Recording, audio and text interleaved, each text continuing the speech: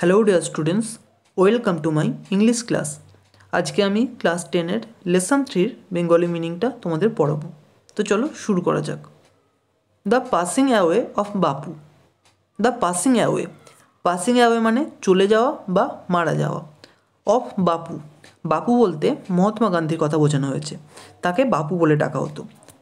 The passing away of বাপু মানে বাপুর চলে যাওয়া। নয়নতারা সেহগালের লেখা। প্রথমেই আমরা এই টেক্সটের অথার এবং এই টেক্সট সম্পর্কে কিছুটা জেনে নেব, তারপর আমরা মেন টেক্সটে প্রবেশ করব। দেখো, নয়নতারা Sehgal 1927 is one of the first female Indian writers in English to receive wide recognition. নয়নতারা সেহগাল, যার জন্ম হয়েছিল 1927 সালে, is one of the first female Indian writers. তিনি হলেন ভারতবর্ষের মহিলা লেখিকাদের মধ্যে ভারতবর্ষের প্রথম মহিলা লেখিকাদের মধ্যে একজন। ইন ইংলিশ, ইংরেজিতে। টু রিসিভ, যিনি পেয়েছিলেন ওয়াইড রেকগনিশন, ব্যাপক স্বীকৃতি। হার fiction deals with India's response to the crisis ব্রট about by political changes. Her fiction, fiction মানে কল্পকাহিনী। তার কল্পকাহিনী ডিলস উইথ ইন্ডিয়াস রেসপন্স, ভারতবর্ষের প্রতিক্রিয়াকে নিয়ে কাজ করে।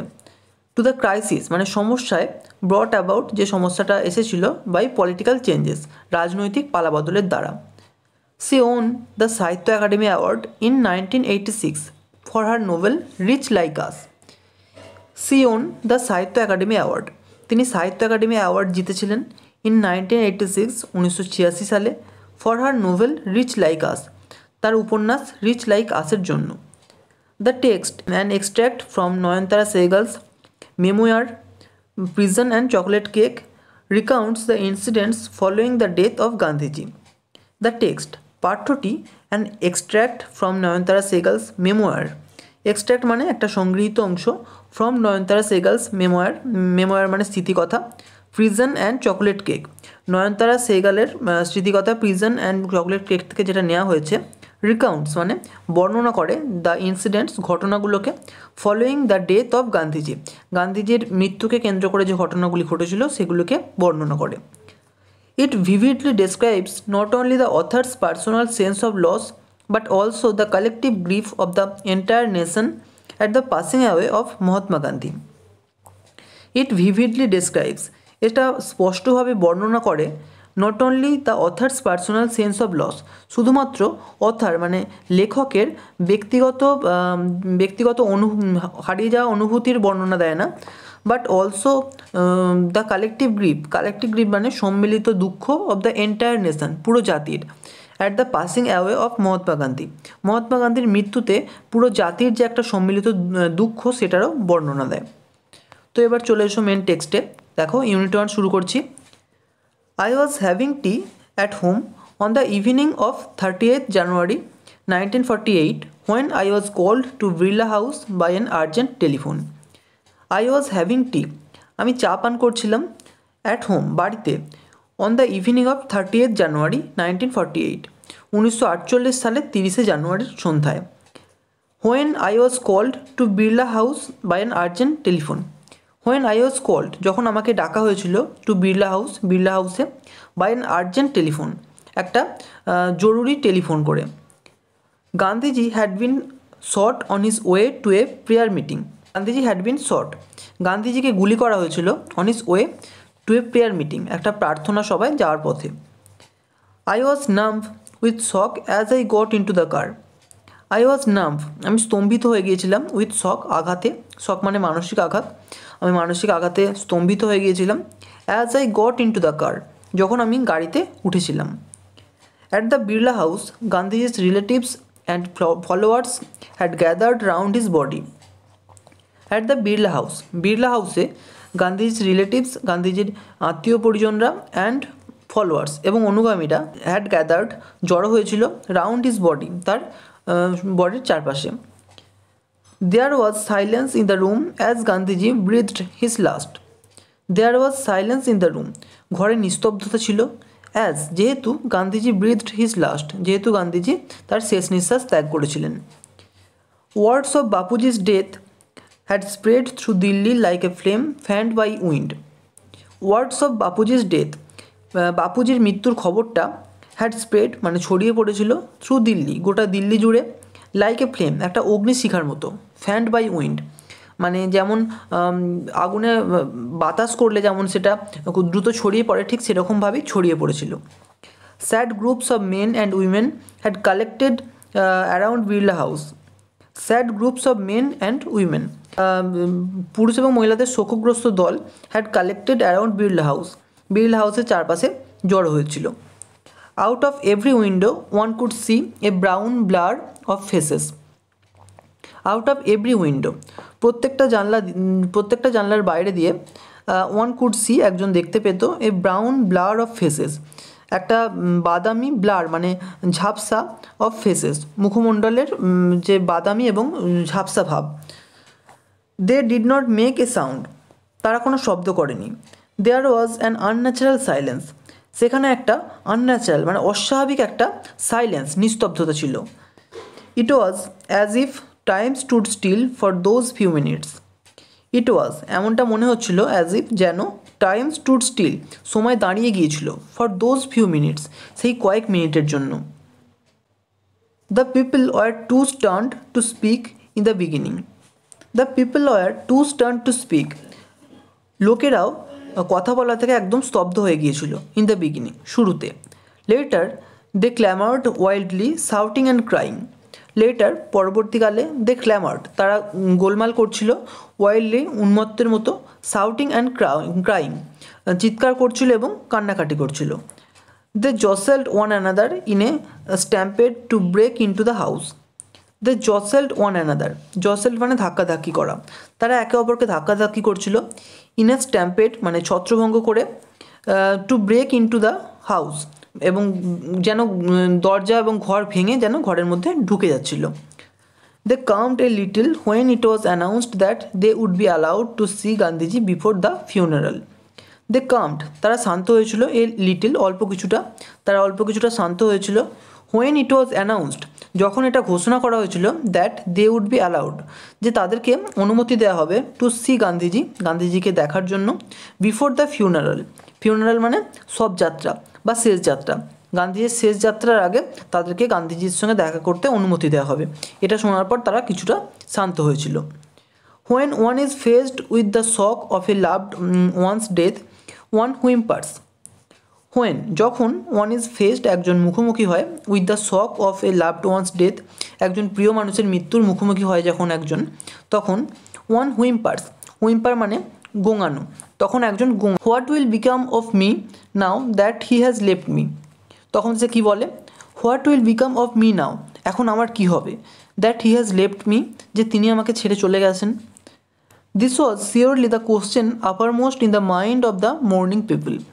দিস ওয়াজ শিওরলি এটা ছিল নিশ্চিতভাবেই দ্য কোশ্চেন মানে প্রশ্ন, আপারমোস্ট মানে সর্বাগ্যে, in the mind of the morning people সমস্ত যারা শোকগ্রস্ত মানুষ ছিল তাদের মনে সর্বাগ্যে এই প্রশ্নটাই আসতো, এটা নিশ্চিত। They looked like lost children. They looked তাদের দেখাচ্ছিল লাইক লস্ট চিলড্রেন হারিয়ে যাওয়া শিশুর মতো, যেমন একটি শিশু হারিয়ে গেলে অভিভাবকহীন হয়ে পড়ে তেমনই তাদেরকে মনে হচ্ছিল। ইট was the question in many of our hertz as we sat still shocked and unbelieving. It was the question এটা ছিল প্রশ্ন, in many of our hertz আমাদের অনেকেরই হৃদয়ের বা মনের, অ্যাজ উই স্যাট যখন আমরা বসেছিলাম, স্টিল শকড মানে তখনও শক পেয়েছিলাম, তখনও আঘাত পেয়েছিলাম, আঘাতটা তখনও মেনে নিতে পারিনি, অ্যান্ড আনবিলিভিং এবং সেটা বিশ্বাস করতে পারছিলাম না। We listen to the broadcast telling the people of India that there Bapu was no more. We লিসেন্ট আমরা শুনলাম, টু দ্য ব্রডকাস্ট মানে সম্প্রচার, telling the people of India যেটা ভারতবর্ষের মানুষকে বলছিল, that there Bapu was no more যে তাদের বাপু আর নেই। এবার ইউনিট 2তে চলে এসো। Gandhiji's funeral was to take place the day after his death.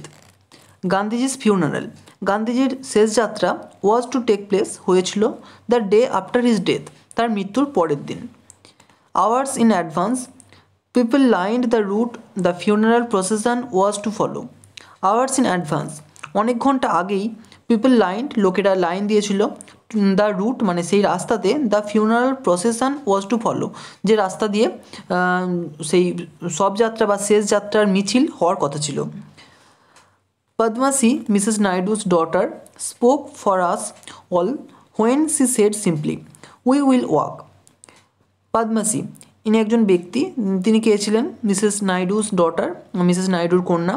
Spoke for us all, আমাদের প্রত্যেকের জন্য বলেছিলেন। হোয়েন সি সেড সিম্পলি, যখন তিনি স্বাভাবিকভাবেই বলেছিলেন, উই উইল ওয়াক, আমরা হাঁটব। It is the last time we shall be walking with Bapu. It is the last time, এটাই শেষবার। We shall be walking with বাপু, যখন আমরা বাপুর সঙ্গে হাঁটব। ইট was an agonising walk. Agonising মানে মর্মান্তিক, এটা ছিল একটা মর্মান্তিক হাঁটা। Thousands silently watched the procession. Thousands মানে হাজার হাজার মানুষ, সাইলেন্টলি ওয়াচড নিঃশব্দে দেখেছিল the procession, মিছিলটা। Bapu lay on an open truck covered with flowers. Bapu lay on an open truck, বাপু একটা খোলা ট্রাকে শুয়েছিলেন। কভার্ড উইথ ফ্লাওয়ার্স, যেটা ফুল দ্বারা আবৃত ছিল। Thousands of people wept trying to touch Bapu's fit. Thousands of people wept, হাজার হাজার মানুষ কেঁদেছিল। ট্রাইং, চেষ্টা করেছিল। টু টাচ বাপুস ফিট, বাপুর পা স্পর্শ করতে। ইট was impossible to move in the thick crowd. It was impossible, এটা অসম্ভব ছিল। টু মুভ মানে নড়াচড়া করা। ইন দ্য থিক ক্রাউড, সেই প্রচণ্ড ভিড়ে। As I moved forward slowly, I understood I was not merely in the midst of grieving people. As I moved forward, যখন আমি সামনের দিকে এগোলাম, স্লোলি, ধীরে ধীরে, আই আন্ডারস্টুড, আমি বুঝতে পারলাম। আই ওয়াজ নট মেরিলি, আমি ছিলাম না, মেরিলি মানে নিছকই, in the midst of grieving people, সেই সমস্ত শোকগ্রস্ত মানুষদের মধ্যে, মানে সেই সমস্ত শোকগ্রস্ত মানুষদের মধ্যে শুধু আমিই ছিলাম না। This was even more than the funeral procession of India's beloved leader. This was even more, এটা ছিল ইভেন মানে এমনকি মোর, আরও অনেক বেশি, দেন the funeral procession of India's beloved leader. Funeral procession মানে শবযাত্রা, অফ ইন্ডিয়াস বিলাভেড লিডার মানে ভারতবর্ষের ভালোবাসার নেতার। এটা শুধুমাত্র ভারতবর্ষের ভালোবাসার নেতার শেষ যাত্রার মিছিল ছিল না, তার থেকেও অনেক বেশি কিছু ছিল। I was among people for hmm walking with Bapu had a special meaning. I was among people, আমি সেই সমস্ত মানুষদের মধ্যে ছিলাম, ফর হুম যাদের কাছে ওয়াকিং উইথ বাপু মানে বাপুর সঙ্গে হাঁটা, হ্যাড এ স্পেশাল মিনিং, একটা বিশেষ অর্থ ছিল। We had walked with Bapu over the rough and smooth of India's recent history. We had walked, আমরা হেঁটেছিলাম, উইথ বাপুর সঙ্গে, over the rough and smooth of India's recent history, ভারতবর্ষের সাম্প্রতিক ইতিহাসের ভালো এবং খারাপের ওপর দিয়ে হেঁটেছিলাম। We could not now accept the fact that the man who had led us over many difficult paths was never going to walk with us again. We could not now accept, আমরা বিশ্বাস করতে পারি না বা গ্রহণ করতে পারি না, দ্য ফ্যাক্ট, ঘটনাটা, দ্যাট দ্য ম্যান, যে মানুষটা, হু হ্যাড লেড আস, যিনি আমাদের নেতৃত্ব দিয়েছেন, ওভার মেনি ডিফিকাল্ট পার্টস, অনেক কঠিন পথে, was never going to walk, তিনি আর কখনো হাঁটবেন না, উইথ আস এগেইন, আমাদের সঙ্গে আর কখনো হাঁটবেন না। বাপুর slight figure had walked staff in hand over a large part of India. বাপুর স্লাইট ফিগার মানে বাপুর যে রোগা পাতলা চেহারাটা, হ্যাড ওয়াকড তিনি হেঁটেছিলেন, স্টাফ ইন হ্যান্ড মানে হাতে লাঠি নিয়ে, over a large part of India, ভারতবর্ষের একটা বিরাট অংশ জুড়ে। To walk is to make slow progress. To walk মানে হাঁটা, ইজ টু মেক মানে হাঁটার অর্থ হলো টু মেক মানে করা, স্লো প্রোগ্রেস ধীরে ধীরে উন্নতি বা ধীর উন্নতি। It is to think with clarity and closely look at all that is around you, for small insects to the horizon in the distance. It is to think মানে এটা ভাবায়, উইথ ক্ল্যারিটি পরিষ্কারভাবে, অ্যান্ড ক্লোজলি লুক এবং খুব কাছ থেকে, at all that is around you মানে যা কিছু তোমার চারপাশে রয়েছে, from small insects to the Horizon in the distance. From small insects মানে খুব ছোট্ট পতঙ্গ থেকে, to the Horizon in the distance মানে দূরের দিগন্ত পর্যন্ত। মোর over to walk was often the only way open to the average Indian. More over যাই হোক, টু ওয়াক মানে হাঁটা, ওয়াজ অফেন ছিল, অফেন মানে প্রায়, দ্য অনলি ওয়ে একমাত্র পথ ওপেন, সেই একমাত্র পথই খোলা ছিল, মানে হাঁটাটাই ছিল একমাত্র পথ যেটা খোলা ছিল টু দ্য অ্যাভারেজ ইন্ডিয়ান, ভারতবর্ষের গড় মানুষদের কাছে। It required no vehicle except his own body and cost him nothing but his energy. It required, এটার প্রয়োজন ছিল, no vehicle মানে কোনো, এটার জন্য কোনো যানবাহনের প্রয়োজন ছিল না, except his own body শুধুমাত্র তার নিজের শরীর ছাড়া, and cost him nothing এবং এর জন্য কোনো মূল্যও লাগতো না, but his energy শুধুমাত্র তার এনার্জি মানে শক্তি লাগতো। Gandhiji took this necessity as he took much that was commonplace and transformed it into a joyful effort. Gandhiji took this necessity, Gandhiji এই প্রয়োজনীয়তাটা নিয়েছিলেন, অ্যাজ ইট টুক মাচ যেহেতু তিনি নিয়েছিলেন আরও অনেক বেশি, দ্যাট ওয়াজ কমন প্লেস যেটা ছিল সাধারণ, অ্যান্ড ট্রান্সফর্ম ডিট এবং এটাকে তিনি পরিবর্তন করেছিলেন ইনটু এ জয়ফুল এফোর্ট, একটা আনন্দপূর্ণ একটা প্রচেষ্টায় পরিণত করেছিলেন। এবার ইউনিট 3তে চলে এসো। Some days after the funeral a special train took Gandhiji's assess two Allahabad.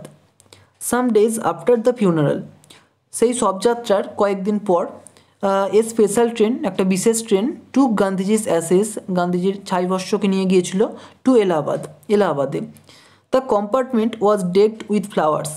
The compartment was ডেকড মানে কম্পার্টমেন্টটা সাজানো হয়েছিল উইথ ফ্লাওয়ার্স, ফুল দিয়ে। People on the train স্যাং bhajans. People on the train, সেই ট্রেনে যে সমস্ত মানুষেরা ছিলেন, স্যাং ভজনস তারা ভজন গাইছিলেন। People did not weep anymore for they could feel Gandhiji's presence amid the flowers and the songs. People did not weep anymore, লোকেরা আর কাঁদেনি, for they could feel Gandhiji's presence কারণ তারা গান্ধীজির উপস্থিতি অনুভব করতে পারছিলেন, amid the flowers and the songs সেই ফুল এবং গানের মধ্য দিয়ে। At every station sorrowful crowds filled the platform. At every station, প্রত্যেকটি স্টেশনে সরফুল ক্রাউডস মানে শোকগ্রস্ত জনতা, ফিল দ্য প্ল্যাটফর্ম, প্ল্যাটফর্ম পূর্ণ করেছিল। Amid song and prayer the train reached Allahabad. Amid song and prayer সেই গান এবং প্রার্থনার মধ্য দিয়ে দ্য ট্রেন রিচড এলাহাবাদ, ট্রেনটি এলাহাবাদে পৌঁছেছিল। The assess war immersed in the Ganges where a huge crowd had gathered at the bank. The assess war immersed সেই ছাইভস্য, ওয়ার ইমার্সড মানে ডুবিয়ে দেওয়া হয়েছিল, ইন দ্য গাঙ্গেস গঙ্গার জলে, হোয়ার এ হিউজ ক্রাউড যেখানে একটা বিশাল ভিড়, হ্যাড গ্যাদার্ড মানে জড়ো হয়েছিল, অ্যাট দ্য ব্যাঙ্ক তীরে। Afterwards we all went back to Delhi. Afterwards এরপর, we all went back to Delhi আমরা সকলে দিল্লিতে চলে গিয়েছিলাম। Back in Delhi I felt at C. Back in Delhi, দিল্লিতে ফিরে, আই ফেল্ট অ্যাট সি আমার মনে হলো যে আমি সমুদ্রে পড়ে গেছি। মানে সমুদ্রে পড়ে গেছি বলতে আমরা অনেক সময় বলি না যে আমরা জলে পড়ে আছি বা জলে পড়ে গেছি, কোনো দিশে খুঁজে পাই না কী করবো বা কী করা উচিত, এরকম পরিস্থিতি আমাদের জীবনে অনেক সময় আসে। তো সেই পরিস্থিতিটার কথা বলা হয়েছে যে দিল্লিতে ফিরে যেন আমি জলে পড়ে গেছি আমার মনে হলো। I had not directly worked with Gandhiji, gone to prison at his call, or made any sacrifice for my country. I had not directly worked, আমি ডিরেক্টলি ওয়ার্কড মানে সরাসরি হাঁটিনি, উইথ গান্ধীজি গান্ধীজির সঙ্গে, গান টু প্রিজন মানে জেলে যায়নি, অ্যাট হিজ কল তার ডাকে, অর মেড এনি স্যাক্রিফাইস অথবা কোনো ত্যাগও করিনি, ফর মাই কান্ট্রি আমার দেশের জন্য। My sisters and I and other young people like me had been merrily অনলুকার্স। My sisters আমার বোনেরা, অ্যান্ড আই এবং আমি, অ্যান্ড আদার ইয়াং পিপল এবং আরও অনেক অন্যান্য কম বয়স্ক বা অল্প বয়স্ক মানুষেরা, লাইক মি আমার মতো, হ্যাড বিন মেরিলি অনলুকার্স তারা সকলেই নিছকই তারা প্রত্যক্ষদর্শী। But still I felt at C কিন্তু তা সত্ত্বেও আমি অনুভব করলাম যে আমি জলে পড়ে গেছি। I felt I had grown up within a magic circle. I felt আমি অনুভব করলাম, আই হ্যাড গ্রোন আপ আমি বেড়ে উঠেছি, উইদিন এ ম্যাজিক সার্কেল একটা জাদুময় কোনো একটা বৃত্ত বা বলয়ের মধ্যে। With Bapu's passing away I felt the magic circle had ভ্যানিসড living me unprotected. With Bapu's passing away বাপুর মারা যাওয়ার সঙ্গে সঙ্গে, আই ফেল্ট আমি অনুভব করলাম, দ্য ম্যাজিক সার্কেল হ্যাড ভ্যানিসড সেই জাদু বলয়টি অদৃশ্য হয়ে গেছে, লিভিং মি আনপ্রোটেক্টেড আমাকে ছেড়ে গেছে অসুরক্ষিত অবস্থায়। With an effort I রাউজড myself. With an effort একটা প্রচেষ্টার সঙ্গে আই রাউজড মাইসেলফ আমি নিজেকে জাগিয়ে তুললাম। I asked myself, had Bapu lived and died for nothing? I asked myself, আমি নিজেকে জিজ্ঞেস করলাম, had Bapu lived or died for nothing, বাপু কি বেঁচে ছিলেন নাকি কোনো কিছুর জন্যই এবং কোনো কিছুর জন্যই মারা যাননি? How could I so easily loose courage when he was no longer there? How could I so easily loose courage, কীভাবে আমি এত সহজে আমার সাহসকে হারিয়ে ফেলতে পারি? When he was no longer দেয়ার, যখন সেখানে তিনি নেই। মাই values were not so weak. My values মানে আমার মূল্যবোধ ওয়ার নট সো উইক, এতটা দুর্বল ছিল না। Millions of people would have been ordinary folk but for Bapu. Millions of people lakh lakh মানুষ would have been ordinary folk মানে সাধারণ মানুষই ছিলেন, বাট ফর বাপু শুধুমাত্র বাপুর জন্য। হি ব্রট them out of indifference and অ্যাওকেন্ড them to one another suffering. He ব্রট them out of indifference, indifference মানে উদাসীনতা, তিনি তাদের উদাসীনতা থেকে বাইরে বের করে এনেছিলেন। অ্যান্ড অ্যাওকেন্ড এবং জাগিয়ে তুলেছিল দেম তাদেরকে, টু ওয়ান অ্যানাদার সাফারিং একে অপরের ভোগান্তিতে। What if now Bapu is গান। What if now Bapu is গান মানে কী হয়েছে এখন বাপু নেই তো। We are still there young strong and proud to bear his banner before us.